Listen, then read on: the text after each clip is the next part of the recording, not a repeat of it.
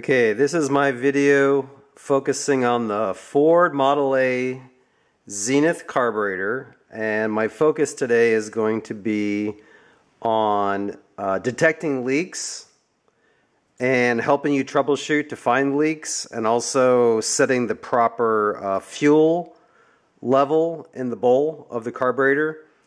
And I get a feeling this video may be a little bit long, so I better get going quick. I shortcutted all the instructions and steps about how to take it out of your car, how to disassemble it.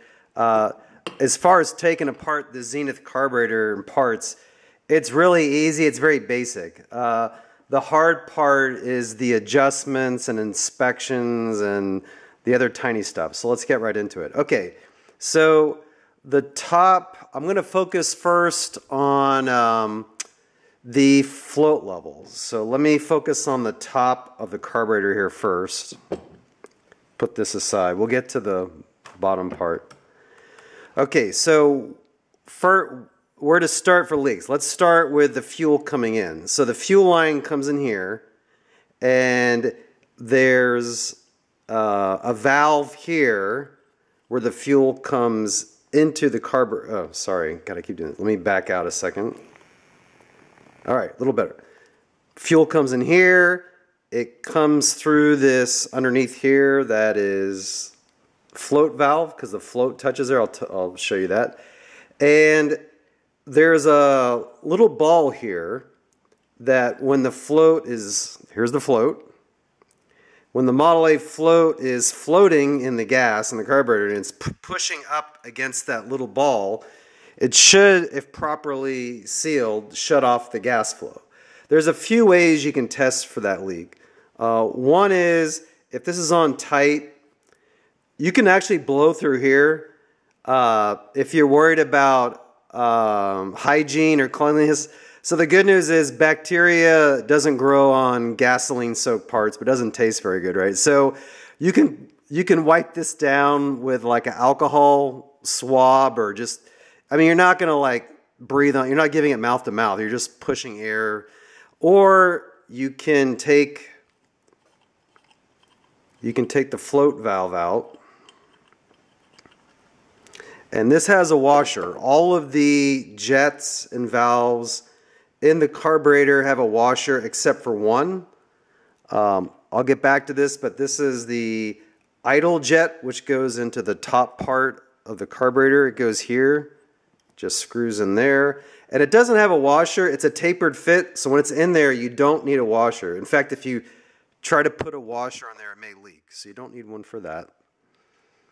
So you can also blow in here. So you can clean this off, again, it's just, and you don't have to like, you just lightly put pressure on it. You don't like have to jam it, right? Because the pressure from this floating gas is only, it's not like, it's not like 100 pounds. So it's just very lightly but firmly, you basically push here and blow, and I've already done it. I'm not going to videotape myself doing that, but I'm pretty sure it doesn't leak. So this ball seems to seal up properly against here.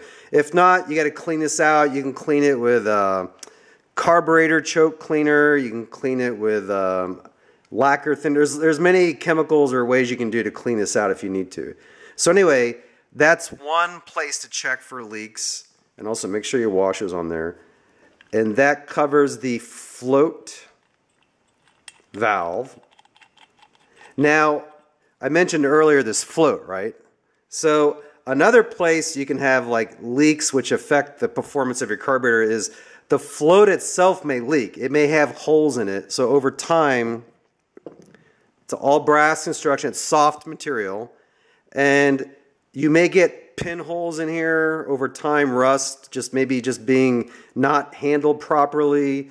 One big no-no, we'll talk about adjusting the fuel level in your carburetor. But to get this level proper, one thing you don't want to do is never use a screwdriver to pry up this handle, this mount point here to adjust it. That's like a big, just don't do that. Trust me on that one.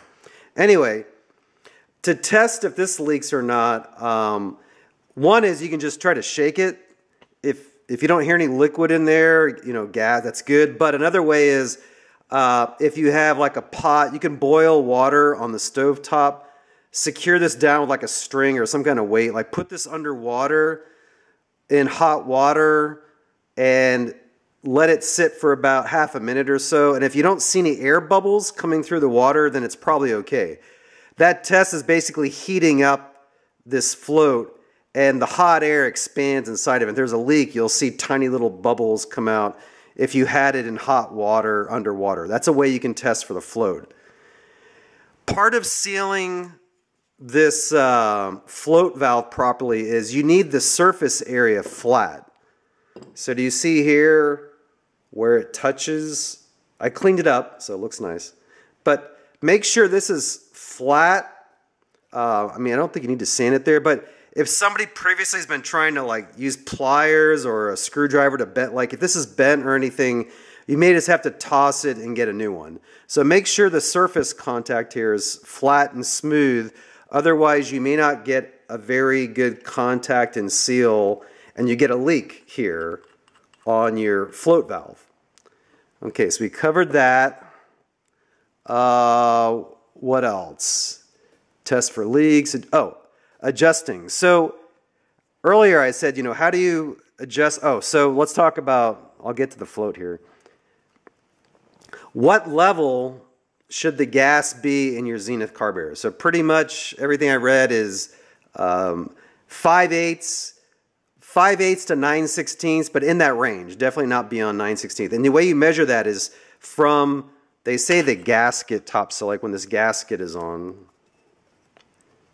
but from the bottom, not the top casting, but the bottom casting. But from here down, the level should be in there. And what I did was I already marked, I got a ruler, right? So from this 1-inch mark here, I measured down 5/16, and that's right here. So that's the range I want to stay in. So what you would do is you fill it up with gas. Probably do this outside or someplace where if you spill gas, it's not going to cause a problem. And let me get this close here. So I get that, what you would do is you get that right on the bottom, the edge, the top edge of this bottom casting, and right there would be 5/8. So that's the level you want. But you can't see through your carburetor. You're not Superman. So how can you see inside there and set the proper level? Well, there's a handy little tool the Model A shops sell, the Model A parts stores. And it's a clear tube, and it has a little wire inside. That's pretty nifty. That helps. And this end screws into the bottom here where you'd normally have, do you see one of the valves in there? There'd normally be, this is where you normally drain the carburetor. If it's sitting in your car and you unscrew this, it would drain the gas. Well, this is a fitting that's been modified. I don't know if you could make that on your own. It'd be kind of I guess if you're good with metal work, you could drill it out and make something. But anyway, it just screws in like this. It's got a washer also, so you just screw it. I'm not going to screw it all the way. So when that's screwed in all the way and you fill up gas, and it's got this little wire in here. So that's cool because the wire, you can bend it. What you do is, and when this on the float here, when this is all assembled, what you would do is you fill it up with gas, and you got this little, here, probably hold it with your hand. I don't have two hands, but you hold it like that, and as you fill it up with gas, you'll see the gas come up in the clear hose, and you'll see it come to a level when the float is all, so you'll get to that level, and this is where you'll bring your measuring stick, your little ruler, and you'll check it right next to this tube. I'll try to do this when I got it mounted on the Model A later, but you'll check the level, and you want to get it to 5/8. So if it's higher than 5/8, you got to bring the float level down. If it's lower than 5/8, you got to bring it up.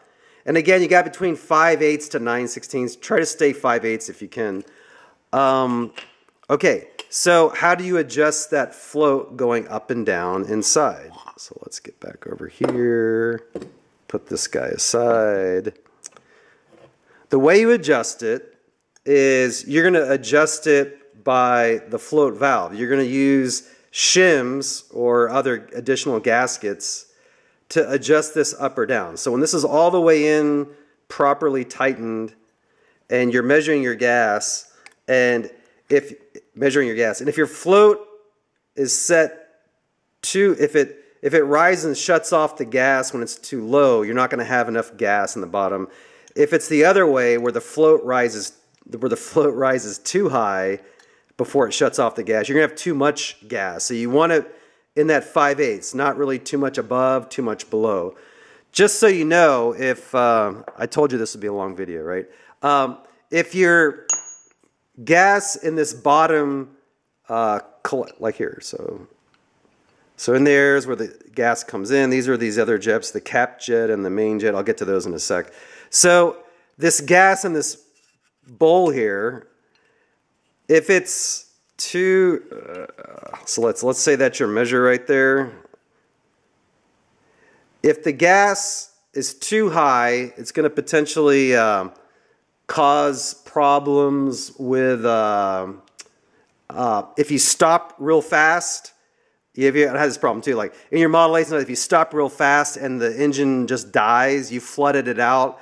That could be what happens if your float level is not correct. It's letting too much fuel. You got too much gas in your bowl. It's over that 5/8 limit, and it's sloshing around too much in there.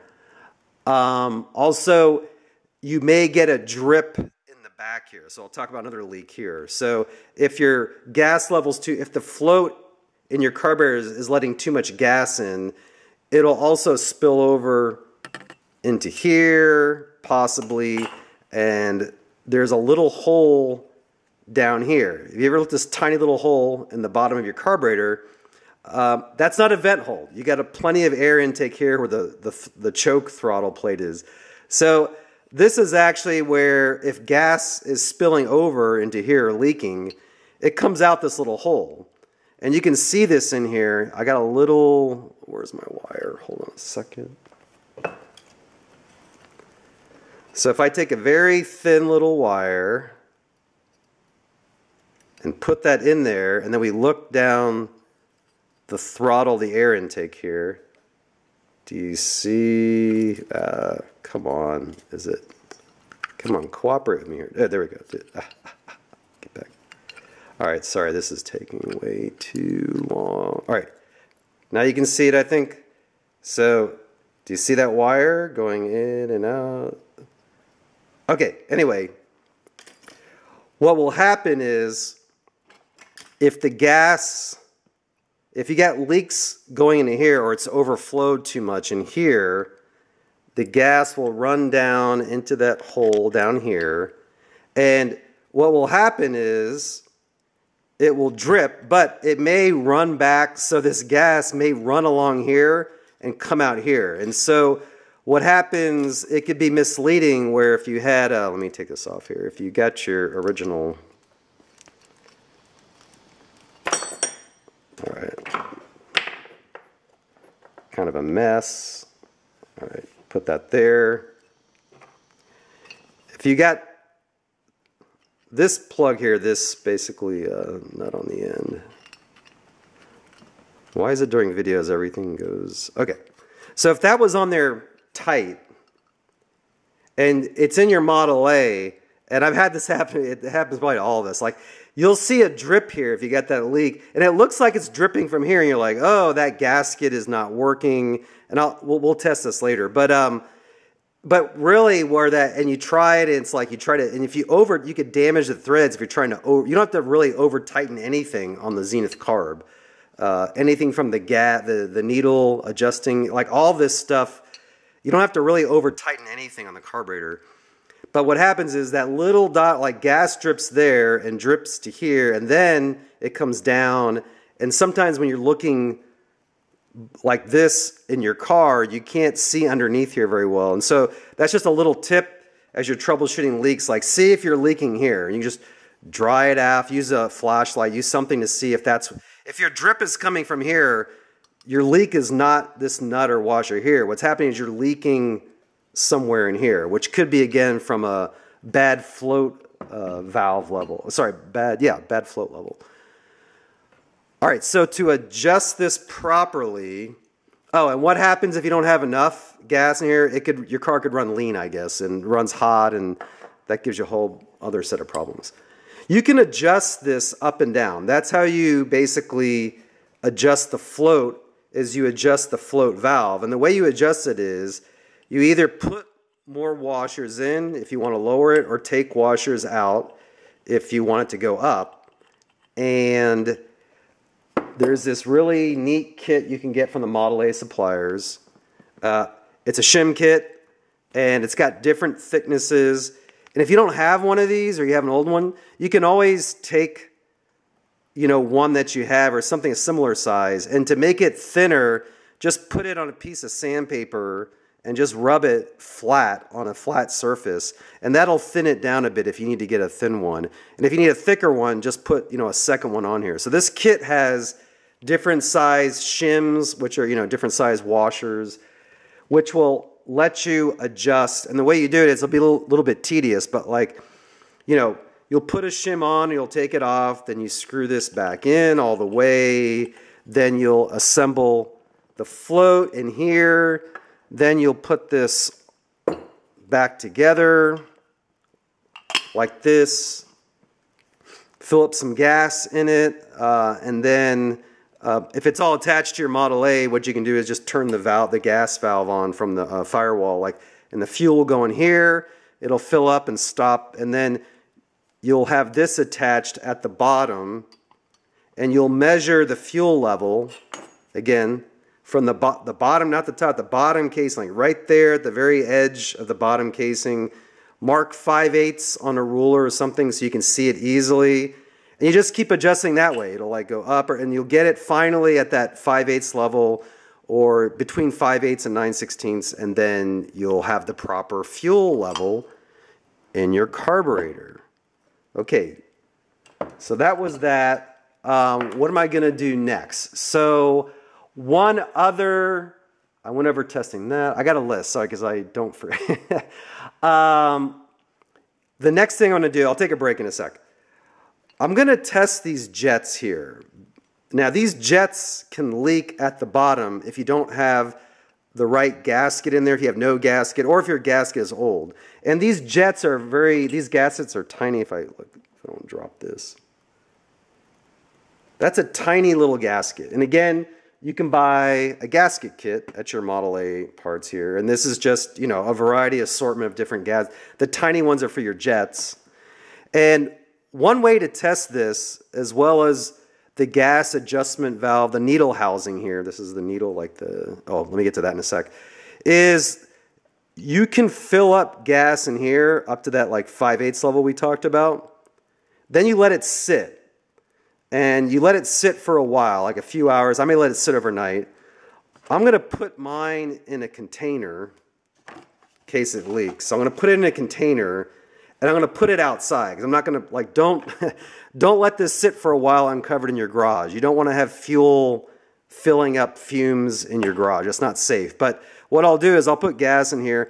And I've read somewhere you can test things with water instead of gas. And that won't damage anything. You can just dry it. But I'm doing gasoline because A, I got plenty of gasoline. But B, I want to see how it performs under real world scenarios. And gasoline is definitely a different liquid viscosity and whatever than water. And so I want to test it with actual gasoline because that's how it's going to run. So that's why I'm not choosing to do water. But you could, I think, if you wanted to use water here instead. So you'll fill this up with gas in this bowl here. And then as you let it sit, you're going to look in here at your main jet and cap jet and see, you're going to check for any leaks. And you probably need a flashlight if you're going to do this.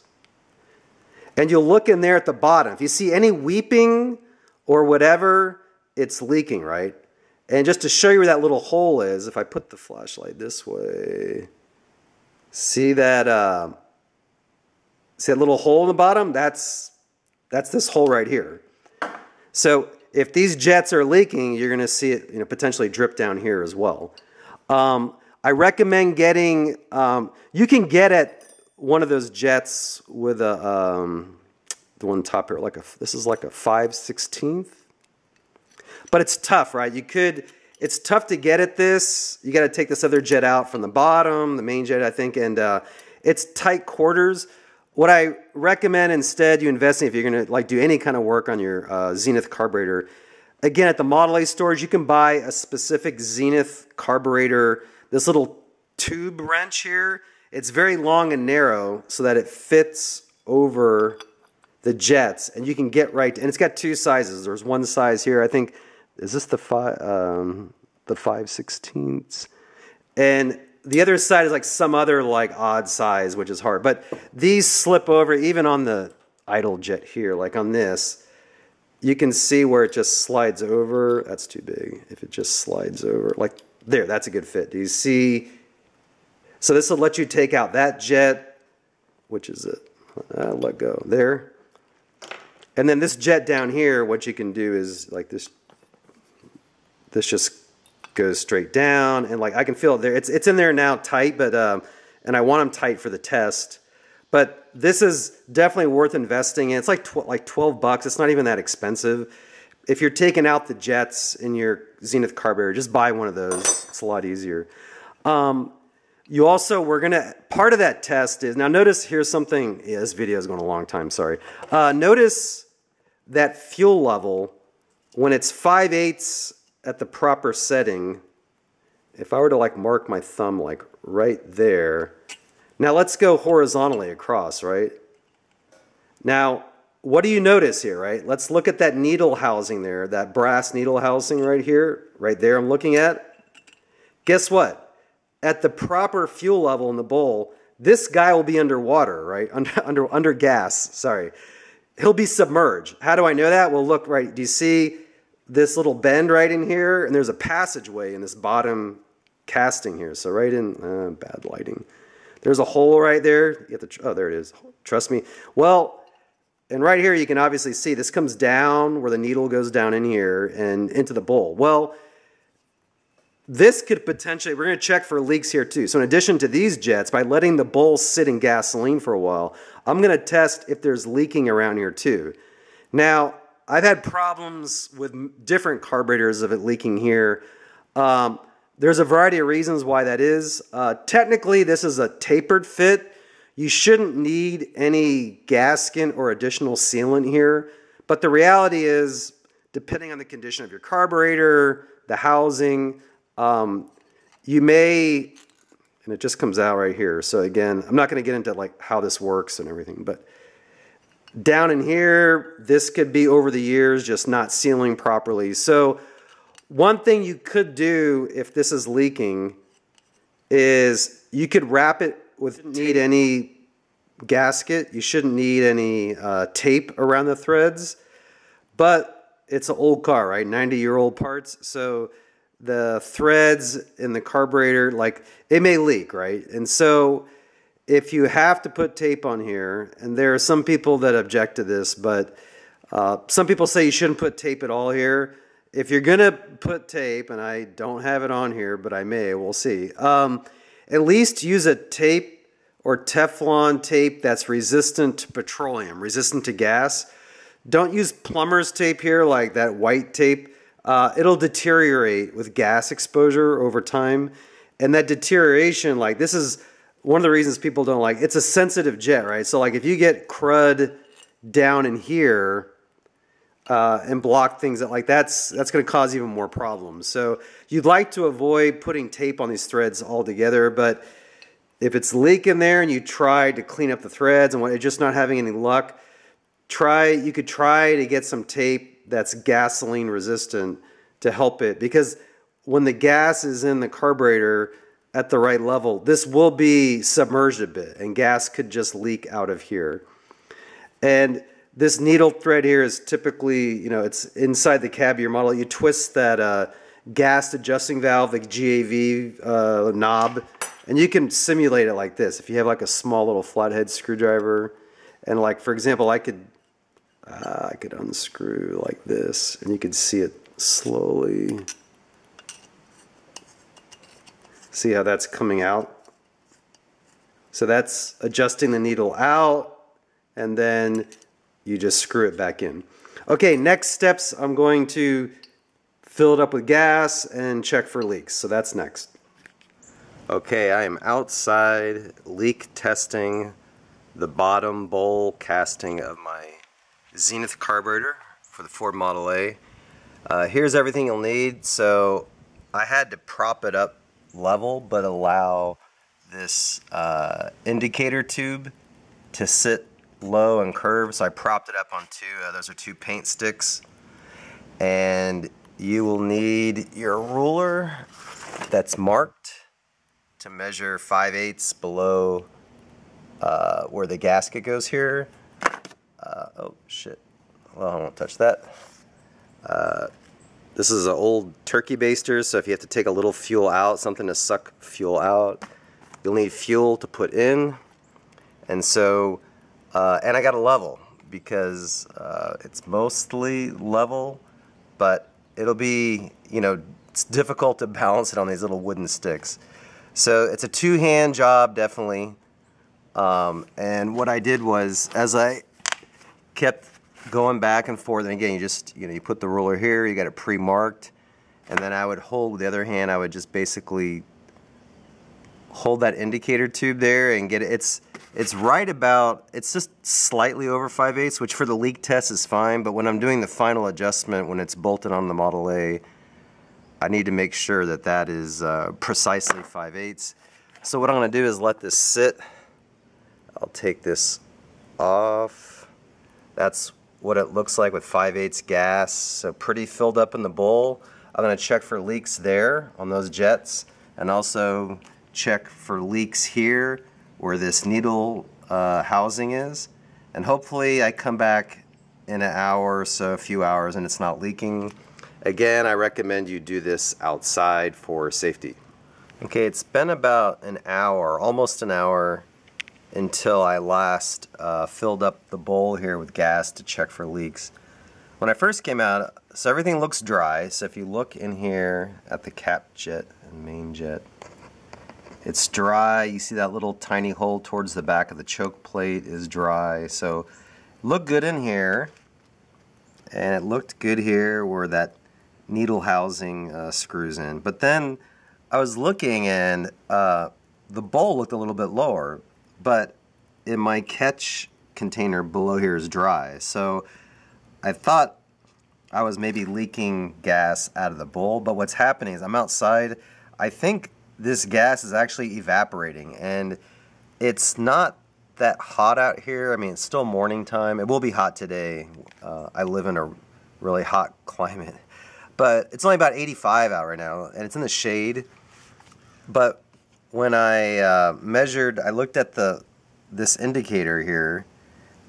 It's definitely below, like when I had it at 5/8, it's definitely below that. So I'm getting evaporation of gas in the bowl, like quite a bit. So I want to test the leak at this 5/8 below the bottom, you know, the gasket here. So what I'm gonna do is fill it back up again, but then I'm also going to put the top of the carburetor on, and hopefully that will reduce the evaporation, because I'd like to sit for at least a couple of hours at that level and not have it evaporate. So that's what I'll do next, and then I'll give you an update.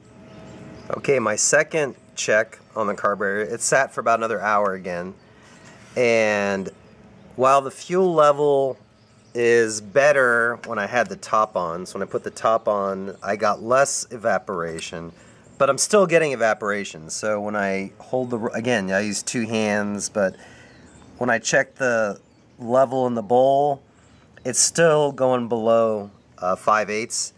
So, but again, I look in here, looks dry, that's good. The needle housing, dry. So those are the areas I was mainly testing for. So what I'm going to do one last time is I'm just going to fill it, I'm going to overfill it a bit because I know it's evaporating, and just check it one last time. I may not record that last time, but so this will probably wrap up my video. So this is how you can test for leaks in your carburetor for these cap jet, main jet, and this needle housing. And just to show you, oh, I don't have my, I can't. Just to show you that the fuel does go up here. Maybe I'll do one more video. I'll put this on a mount and use two hands and unscrew this with a wrench, and you'll see the fuel come out. Just to show you, like, the fuel level is, you know, covering here. So let me do that real quick.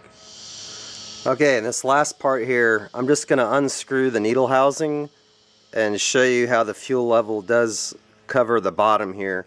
Real quick, there's two sizes I've seen.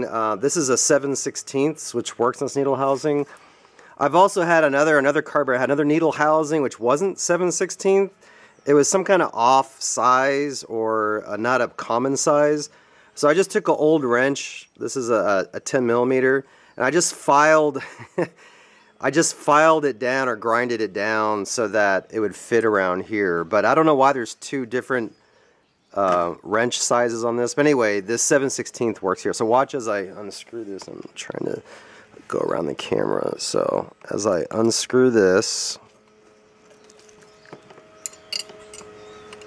what you should see is gas starting to come out.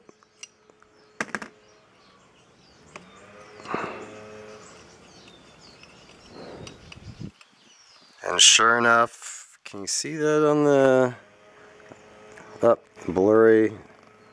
Anyway, you can see as I take it out, you can see the gas dripping down in that catch container there.